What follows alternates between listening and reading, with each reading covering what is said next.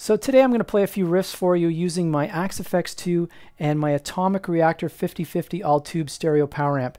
And I'll talk a little bit more about it after the music. Thanks.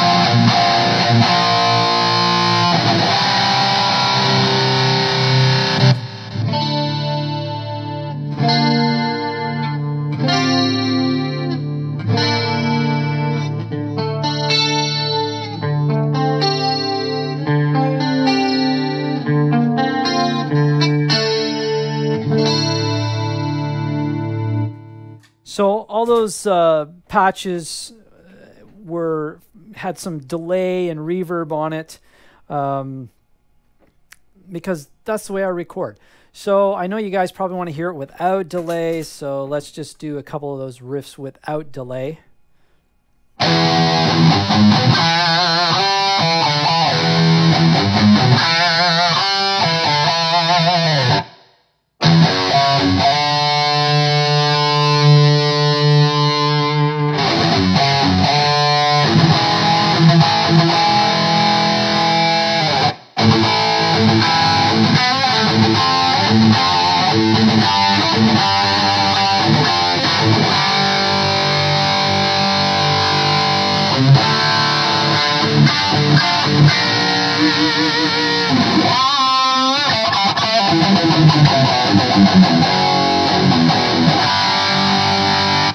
So again, that's without delay. Here's with delay.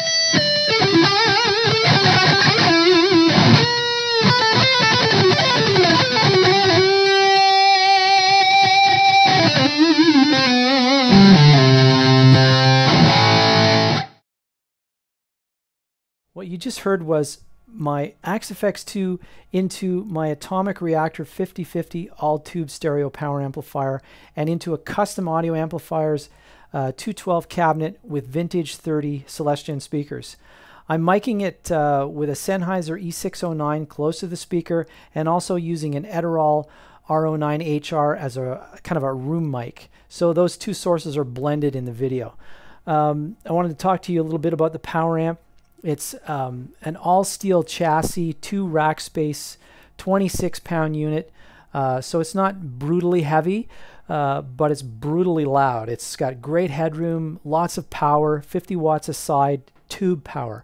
So that's always a little bit different than solid-state power, much louder on the tube side. This amplifier features 2 separate channels with separate standby switches on each channel, as well as independent level and presence controls on the unit. Also, your fuse holders are actually in the front of the amp for easy access, and you have the ability to bias the amp right from the front. So you can put your multimeter in here, and your bias adjustments are right on the front for both channels of the amplifier. So if you decide you don't want to stick with the 6L6 tubes, or you want to change brands of 6L6 tubes, or go to an EL34 for instance, you can adjust the bias yourself right on the front panel.